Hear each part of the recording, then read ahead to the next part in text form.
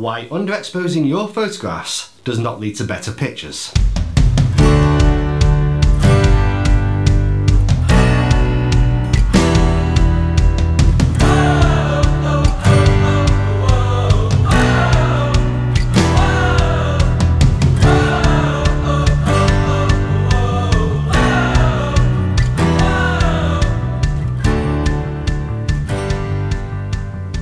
Hi, my name is Rich Dyson and this is Coffee Break Photography from Edinburgh Photography Workshop.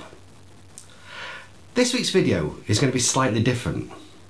I run a beginner's photography workshop here in Edinburgh and the sessions teach the basics of exposure, composition and editing. And at the very end of the workshop I always leave an offer for the participants. If they want additional advice after practicing, they can drop me an email and I'll endeavour to help them. And that's what happened a couple of weeks ago. I received an email from a client, and let's call her Frances, well, because that's her name. Frances asked me to review some images to see how she was progressing. She also told me she'd been given a tip to take photos underexposed so there was plenty of data to work with in the edit. When I'm carrying out an image review, I ask for an edited JPEG file so I can see what the end intention of the photographer is. And I also asked for the original RAW file to understand how the picture was taken originally. Now, I want to put one thing to bed right at the start of this video. Any comments I make are my opinion of the photographs. I try to justify my opinion rather than saying something is good or bad. If you disagree with my opinion, that's absolutely fine. But don't just tell me I'm wrong, tell me why you think I'm wrong. So, to start the review, let's look at the JPEG images. Overall, the three images show a good understanding of the technical elements of taking photos. All three images are sharp, there's a clearly defined subject where the focus is drawn, and they're all instant shots. So at a high level, these are pictures taken by a competent photographer. However, a few things can help improve these photos, so let's look at each individually. The first thing I want to talk about is exposure. In Frances' email, she mentioned that someone had told her it was better to underexpose images. I'm not sure who gave her this advice, but in my mind, it is bad advice. Rather than just taking my word for it, I'll prove this through a couple of my images. This first photo of one of the lilies in my garden was taken slightly underexposed. By doing this, it looks pretty close to how I expected to see the final image look. There are a couple of things in the panel to look at. The first is the histogram. You can see that all the histogram data is between the two edges. Go back and watch my video, What is Good Exposure in Photography, to see why this is important and something you should generally strive for in your photos.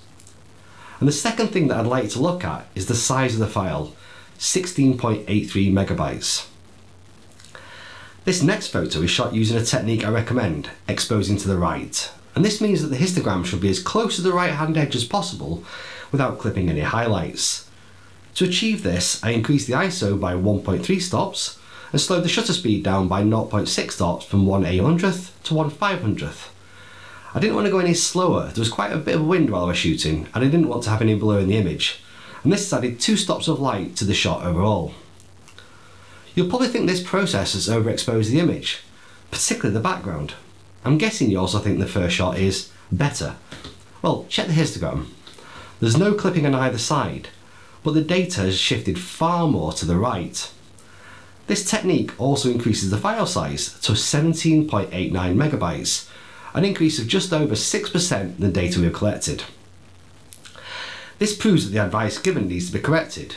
Evidently, underexposing an image gives less, not more data. And the reason for this is the way data is stored in a digital image.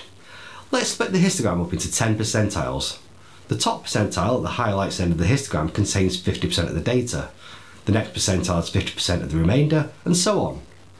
And as a result, we will always have more data in an image the more we push it to the highlights end of the histogram. The key thing is that we shouldn't clip highlights. We should only push them as close to the edge of the histogram as possible. When I edit the lighter image, I can create the result I had in mind with just a few slider tweaks. If I then compare the two images zoomed into the stem of the flower, I think you'd probably agree that the image on the left, the one that was initially brighter and now edited, is much sharper, as a result of having more data at the lighter end of the histogram. With that long description of exposing to the right, let's look at how what I believe was bad advice has led to issues in the 3 photos Francis sent over. This time I'm going to look at the unedited RAW file. The first image to look at is the sunset image. I like the composition of this shot, with the figure on the hill sitting on the bottom left third of the shot. They're looking across the scene towards an interesting sky, and I like the use of negative space to provide impact. However, despite being shot at a relatively low ISO, 250, the sky looks quite noisy. Francis could have possibly reduced the ISO by shooting with a slower shutter speed. Rather than shooting at 1/400th of a second, it could have been slowed down to 1/160th and lowering the ISO to 100. However, the majority of this noise, I believe, is caused by underexposing and having less data in the image. The other concern I have is the extent of underexposing. The histogram shows a significant amount of clipping in the shadows. If you click on the triangles at the top of the histogram in the develop module, it shows clipped shadows in blue and clipped highlights in red. This means that we can't pull back information from these areas, and as you'll see when I apply a basic edit to the shot, we cannot use the data effectively. The edits I used increased the overall exposure, but then pulled back the highlights slider to help improve the sky. I opened up the shadows, as I think it's nice to see a hint of colour in the grass. However, this is where the issue of the clipped shadows comes in. The lack of data means we get a very noisy foreground. I then selected the sky and warmed up the colour balance to help the sky more dramatic. If this had been shot using the expose to the right technique, I think it could have been an excellent image that could have easily been manipulated to give a dramatic result. The issues in this shot are more related to underexpose advice than anything about composition or technique. The next image of the crows shows similar issues. Again, the body of the front crow has clipped shadows. So when I pressed auto in the develop module, I saw that the focus on the front bird was excellent. The choice of an f10 aperture is a good one, as Francis is using a longer zoom which reduces the depth of field in the image. So using a smaller aperture has maintained the depth of field to cover the body of the front bird. I would have liked to see a different composition of the subject move to the left rather than the current central position. Doing this allows the subject to look across the scene, and I'd also remove the flying bird in the background using the remove tool.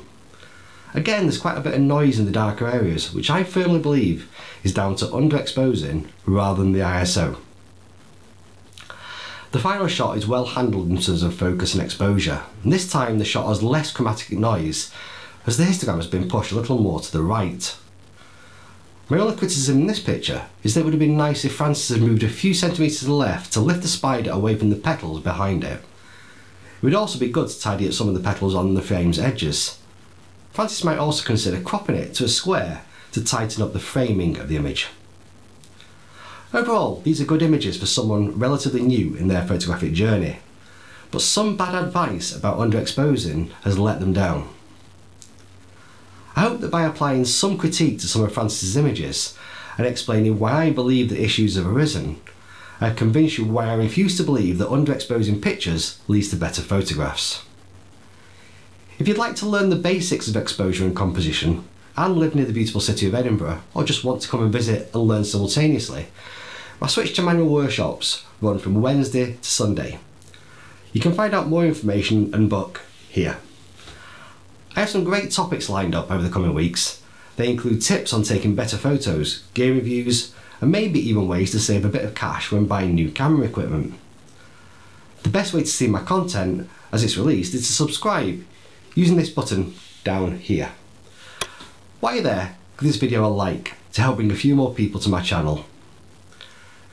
Remember, I like to keep my video length to the time it takes for a coffee break.